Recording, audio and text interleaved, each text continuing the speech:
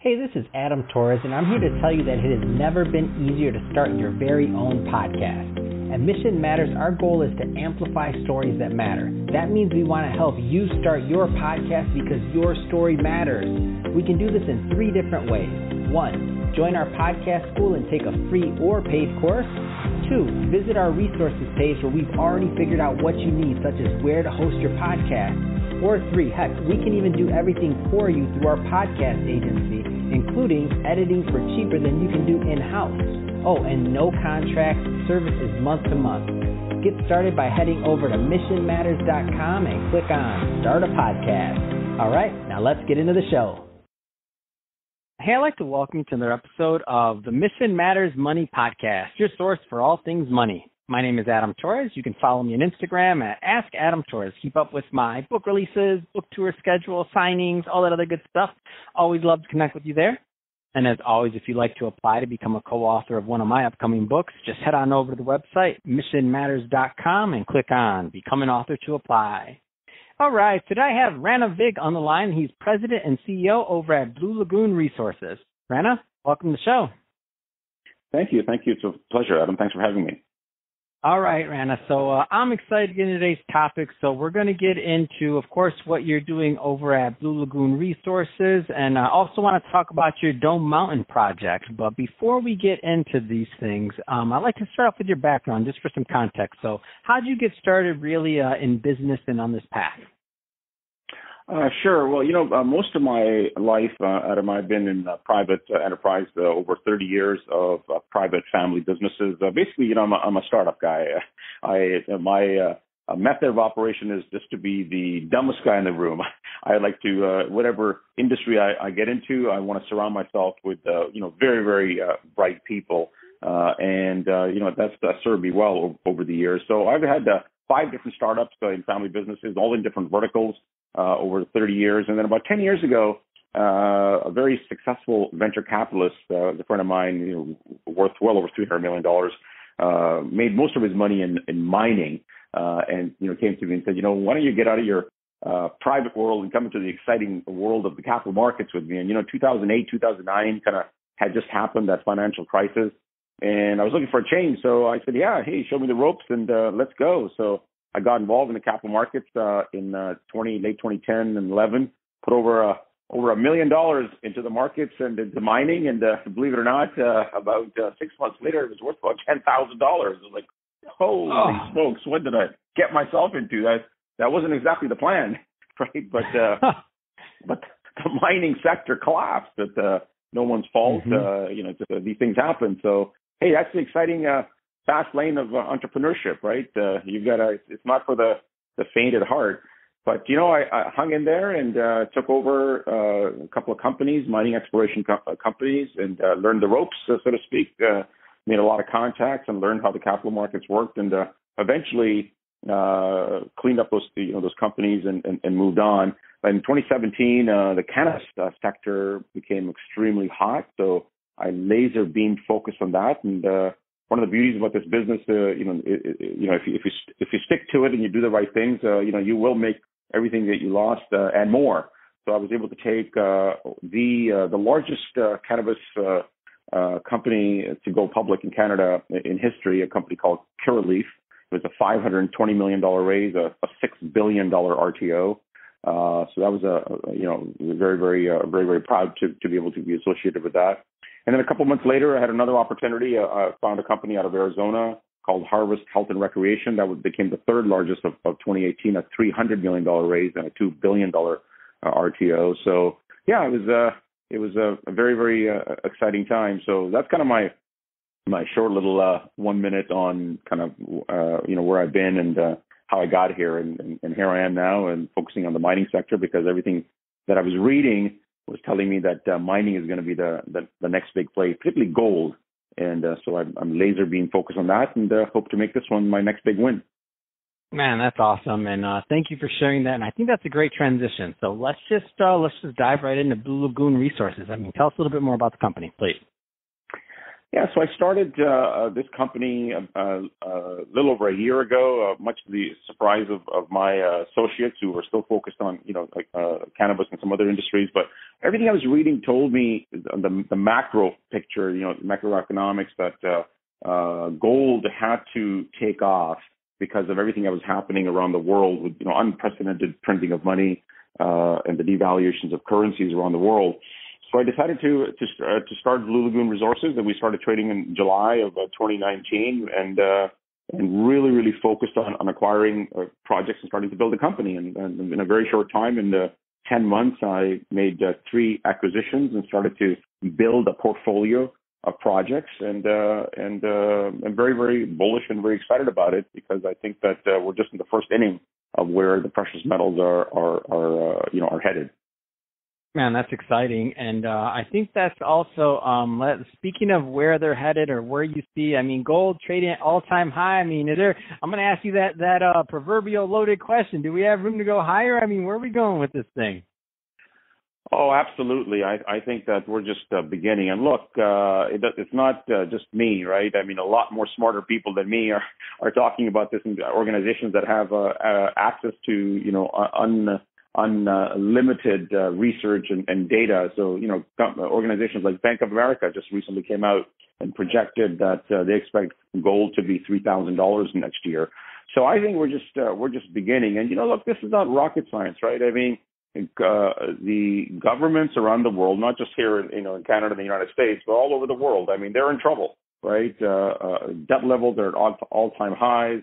You've got, so they've got to do something, right? They've got to, there's only one thing they know how to do. Ever since 2008, 2009, this quantitative easing has become the norm, right? QE forever. It's here to stay. Mm-hmm. And, it's like we're addicted, right? An addict needs what?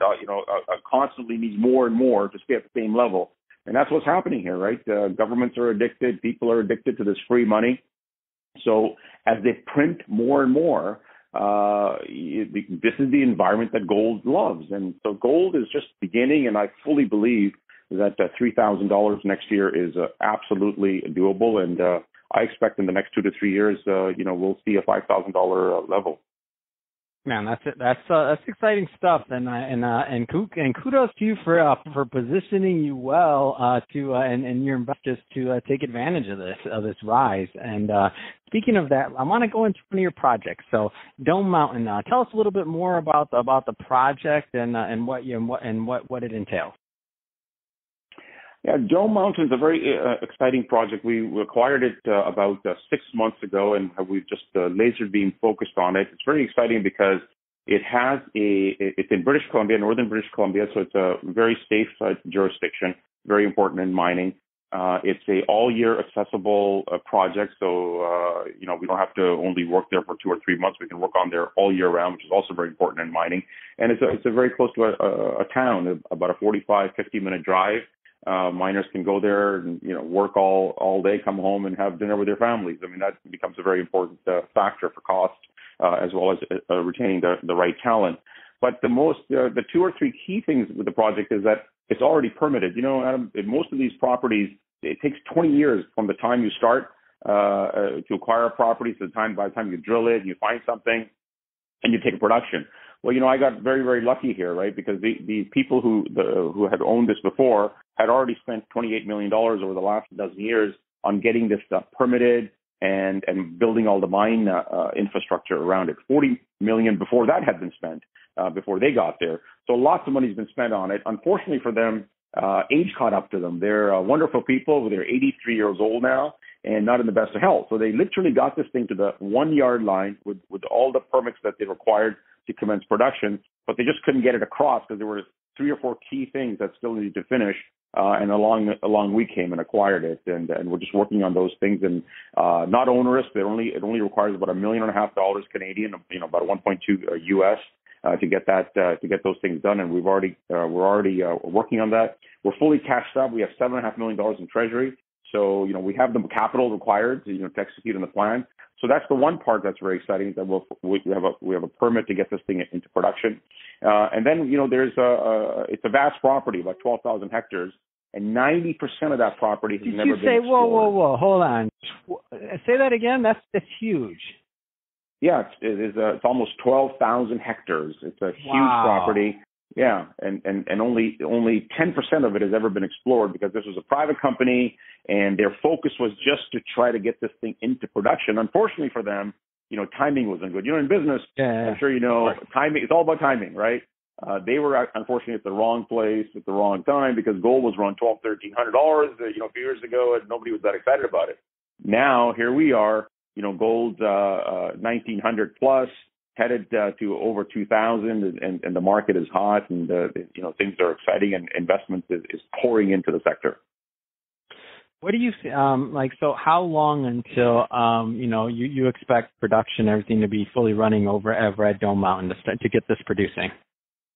So we have between a 4 to 6 month program to get the amendments done, and then after that, it's just a matter of working with the regulators and showing them that we've done everything that they've asked us to do. So it's these things are always a little bit tricky to predict, but if everything goes according to plan and with a little bit of cushion room, I fully expect to be in a position to make a production decision by next summer.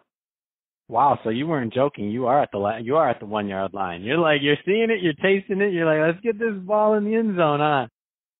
Oh, it's amazing. It's just when we went up there with our technical team, we just couldn't believe it. We couldn't believe all the infrastructure that's already in place.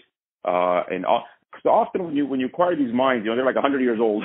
So all the infrastructure has to be updated. But here, I mean, most of this infrastructure was built in the last 10 years. So the generators, the mechanic shops, everything is current. So we're literally at the 1 yard line and ready to get this thing into production. And timing couldn't be better because as we head into the last part of this year and early next year, gold is fully expected to rise. And look at what's happening in our lifetimes. I don't think anyone can remember a time when you had this kind of unprecedented printing of money, when you had riots and demonstrations going on all over the world, and on top of it, you got this world pandemic. I mean, this is the environment that gold, this kind of destabilization is what really gold thrives on. So we're sitting in the middle of a perfect storm here, the perfect trifactor, right, if you like, right? It's an unprecedented time, a time when generational wealth is created if people get in at the right time. Man, that's a great term too, and that is true because not always there's not always an opportunity to create generational wealth. Not on investing and not on being at the right in the right time and the right cycle. It's not always possible. So I think that's a great point. So Rana, that being said, I can talk to you about this all day long, and I have many more questions about Dome Mountain, and I know you have plenty of other projects going and other things that are all falling under your company. But that being said, we're about out of time on this one. So Rana, if somebody's listening to this and they want to learn more about Blue Lagoon Resources, about the Dome Mountain project, or about any of the other projects that you have going, what's the best way for them to do that? The best would be to go on our website, bluelagoonresources.com. There's lots of information there, and also if they want more, they're welcome to click on the email link there. Eventually, it'll make its way to me, and I'm happy to. I'm a very engaged CEO. I love talking to shareholders, big or small, and happy to answer any of their questions. And then we can take it from there. In Canada, we trade under the symbol BLLG, and in the U.S., our ticker is BLAGF. Fantastic. Well, Rana, really appreciate you coming on the show today and sharing more about your background. Really interesting. I'd love to see a serial entrepreneur out there who had some big wins and now in mining and got your project Dome Mountain at the 1 yard line. This is an awesome story. I look forward to following it and seeing the next thing. We're going to have you back on the show again. I'm excited to talk more about this. And to the audience, as always, thank you for tuning in. Hope you got a lot of value out of this. If you did, don't forget to subscribe to the podcast, leave me a review on the Apple iTunes store, and if you're watching this on our YouTube channel, Mission Matters Money, definitely give us a subscribe there, but also leave us some comments on the video. Love to know what kind of projects and things that you're working on. And Rana, thanks again for coming on the show. My pleasure. Thank you.